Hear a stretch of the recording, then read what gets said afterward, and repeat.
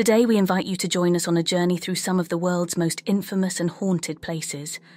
From the cursed depths of the well from hell, where the echoes of tortured souls still linger, to the bone-chilling catacombs beneath the streets of Paris, where countless lost souls found their final resting place. We'll also uncover the mysteries of the Lizzie Borden cabin, where a gruesome and unsolved murder unfolded over a century ago.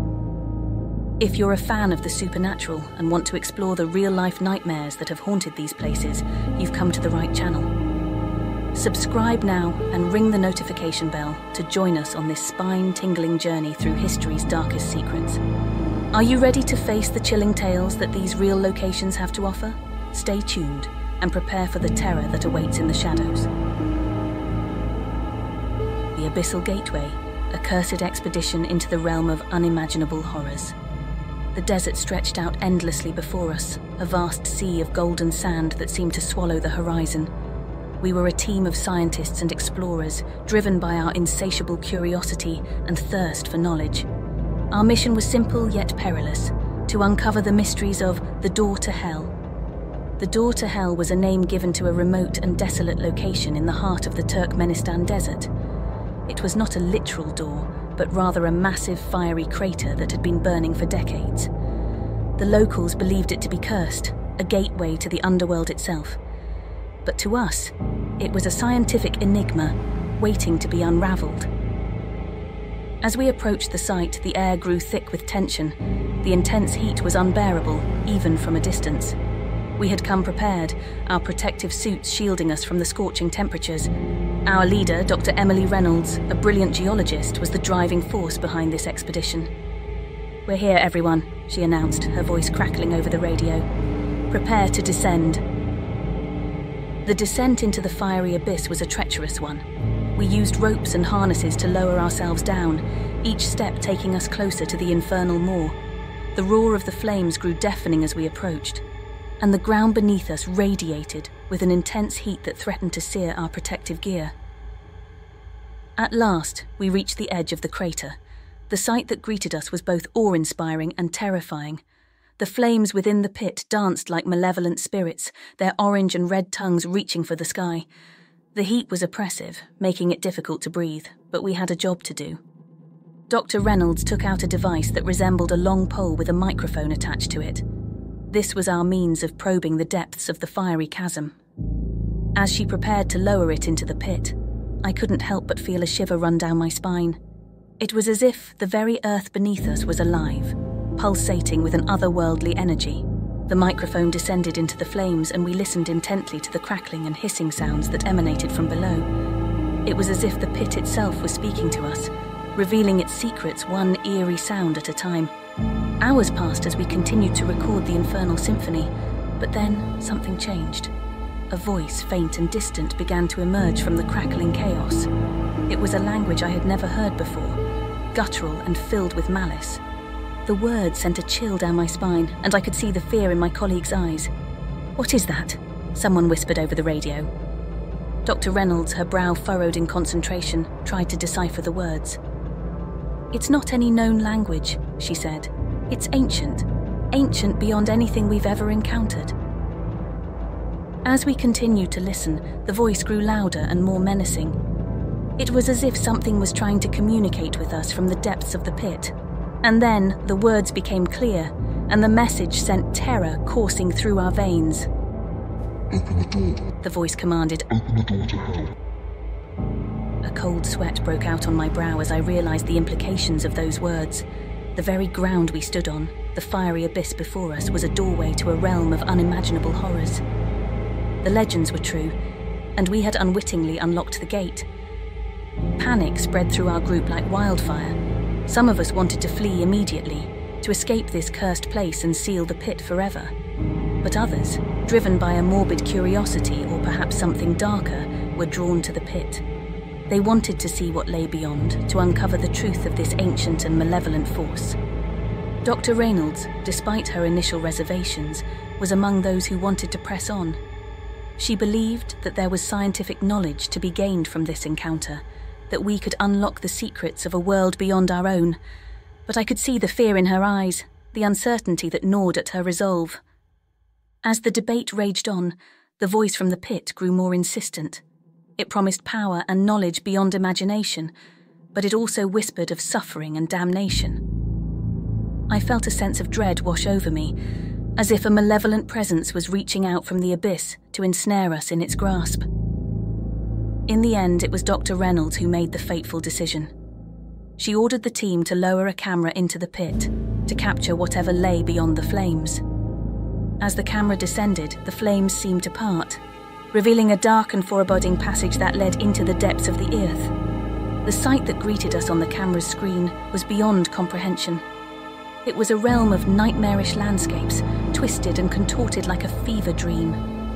Monstrous creatures moved in the shadows, their eyes filled with hunger and malevolence. It was a world of torment and suffering, a place where no mortal should ever tread. As we watched in horror, one of the creatures turned its gaze toward the camera, and I could feel its malevolent presence seeping through the screen. It knew we were watching, and it grinned, revealing rows of razor-sharp teeth.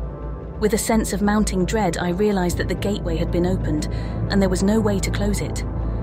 The creatures from beyond were aware of our presence, and they hungered for our souls. The expedition had turned into a nightmare, a descent into madness and terror. We were trapped in a realm of unimaginable horrors, our only hope of escape slipping away with each passing moment. As the creatures drew closer, their grotesque forms illuminated by the hellish flames, I knew that we had unleashed something beyond our understanding. The cursed expedition had become a living nightmare, and the door to hell had revealed its sinister secret. We were no longer explorers seeking knowledge. We were prisoners in a world of eternal darkness and torment, a world from which there was no escape. The haunting depths of the Paris catacombs. I couldn't resist the allure of the Paris catacombs. The idea of exploring these underground tunnels, lined with the bones of thousands, had always fascinated me.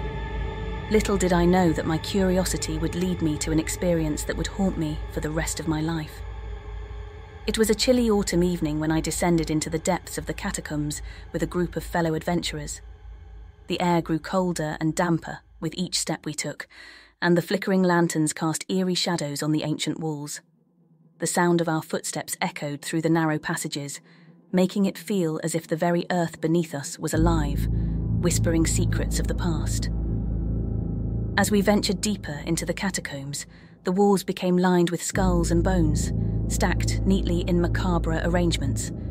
It was a chilling reminder of the countless souls who had met their end here. I couldn't help but shudder, but my companions reassured me that it was just a morbid form of artistry. We continued to explore the labyrinthine tunnels, guided only by the faint glow of our lanterns. The air grew heavy with a musty odour, and the silence was broken only by the occasional drip of water from above. I couldn't shake the feeling that we were being watched, but I dismissed it as mere paranoia. As we turned a corner, I stumbled upon a small alcove hidden away from the main path. Inside, I found a weathered journal, its pages yellowed with age. It seemed to be the diary of a previous explorer, and I couldn't resist the temptation to read it. The entries were filled with tales of strange occurrences in the catacombs, whispers in the dark, mysterious shadows, and a pervasive feeling of dread. I shared my discovery with my companions, and unease settled over the group. We decided to press on, but the atmosphere had changed. The tunnels seemed to close in around us, and the walls of bones appeared to be shifting, as if they were alive. I could hear faint whispers in the distance, voices that seemed to come from nowhere and everywhere at once. Hours passed, and the tunnels grew more convoluted. We had lost all sense of direction, and panic began to set in. It was then that we heard it, a chilling, otherworldly wail that echoed through the catacombs. My heart raced as I realized that we were not alone down here. The wail grew louder, and a bone-chilling cold washed over us. Shadows danced on the walls, taking on grotesque forms. My companions and I huddled together, our lanterns flickering in the darkness. We couldn't see what was approaching, but we could feel its malevolence. As the wail grew closer, I could make out a figure emerging from the darkness. It was a spectre, a twisted and tormented soul, its features distorted in agony. It reached out towards us with bony skeletal fingers, and I screamed in terror. In that moment, the catacombs themselves seemed to come alive. The walls of bones closed in around us, and the tunnels shifted, trapping us in a nightmarish maze. The spectre drew closer, its wail deafening, and I knew that we were doomed. In our desperation, we retraced our steps, trying to find our way back to the entrance. But the catacombs seemed to defy logic, leading us further into the abyss. The spectre was relentless, its wail echoing in our ears, driving us to the brink of madness. Just when it seemed that all hope was lost, a faint glimmer of light appeared in the distance. We rushed towards it, praying that it was the way out. As we drew closer, we realized that it was a narrow tunnel leading upwards, towards the surface. We climbed through the cramped tunnel, our hearts pounding with fear. At last, we emerged into the cold night air, gasping for breath. The catacombs had released their grip on us, but the memory of that night would haunt us forever. I often wonder what lurks in the depths of the Paris catacombs. Are there tormented souls trapped in the darkness, waiting to ensnare unsuspecting explorers? Or was it all a trick of the mind, a manifestation of our deepest fears? One thing is certain, I will never venture into those haunted tunnels again. The Paris catacombs hold secrets that are better left undisturbed, and I have no desire to tempt fate a second time. Whispers in the walls, my haunting night at the Lizzie Borden house. Lizzie Borden took an axe. She gave her mother 40 whacks. When she saw what she had done, she gave her father 41. The rhythmic creaking of the old floorboards echoed through the Lizzie Borden house as I stepped inside. The air was heavy with history, and a shiver ran down my spine as I realized that I was about to spend the night in one of the most infamous haunted locations in America. The Lizzie Borden house, located in Fall River, Massachusetts, was known for the gruesome murders that occurred within its walls over a century ago. In 1892, Lizzie Borden was accused of brutally axing her father and stepmother to death. She was famously acquitted, but the house forever bore the stain of the unsolved murders. As I settled into my room for the night, I couldn't shake the feeling that I was being watched. The walls seemed to whisper secrets, and the shadows danced in strange patterns. I had always been fascinated by the paranormal, and I had come here hoping to experience something otherworldly. I turned off the lights and lay in the darkness, my heart pounding in anticipation. The silence of the house was oppressive, broken only by the occasional creak or groan of the old building settling. It was as if the house itself was holding its breath, waiting for something to happen. And then it began. Faint whispers filled the room, unintelligible voices murmuring in the corners of my mind. I strained to listen, trying to make out the words, but they remained just out of reach. It was as if the very walls were trying to communicate with me, to tell me their secrets. A cold breeze swept through the room, chilling me to the bone. I pulled the covers tighter around me, but the chill remained. It was as if an unseen presence had entered the room, a presence that brought with it an aura of malevolence. I closed my eyes and tried to calm my racing heart, telling myself that it was just my imagination playing tricks on me. But then I heard it, the sound of footsteps, slow and deliberate, coming from the hallway outside my door. I opened my eyes and stared into the darkness, my breath catching in my throat. The footsteps grew louder, closer, until they were right outside my door. I could hear the soft rustle of fabric, the whisper of someone's breath. With trembling hands, I reached for the doorknob and slowly turned it. The door creaked open, revealing the empty hallway beyond. My heart pounded in my chest as I stepped into the dimly lit corridor, my footsteps echoing on the old wooden floor. I followed the sound of the footsteps, my senses on high alert. They led me down a winding hallway, past closed doors that seemed to hold their own secrets. I had a sinking feeling that I was not alone in the house, that something was guiding me deeper into its dark heart. The footsteps led me to a narrow staircase that descended into the basement. I hesitated for a moment, my instincts screaming at me to turn back, but I couldn't resist the pull of the unknown. I descended into the darkness, my footsteps echoing in the cold, damp air. The basement was a labyrinth of shadowy corners and hidden alcoves. I could feel eyes on me, watching my every move.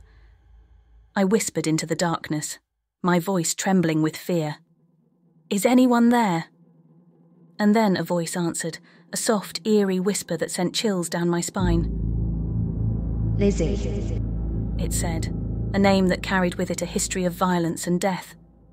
I spun around, searching for the source of the voice, but there was no one there.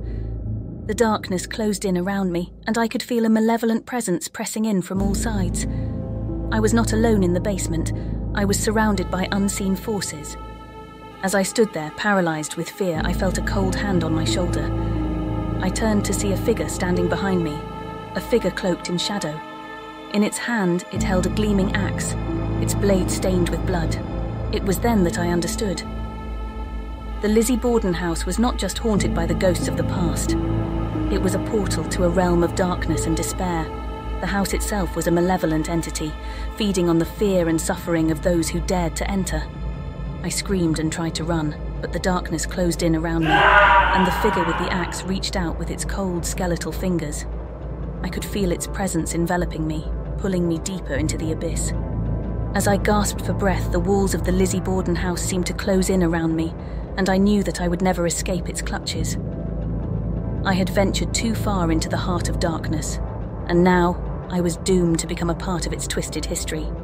The figure then raised its axe and swung it down. The rhythmic creaking of the old floorboards continued, echoing through the house, a haunting reminder of the horrors that lurked within the walls of the Lizzie Borden house. Thanks for watching. To support us, please like and subscribe.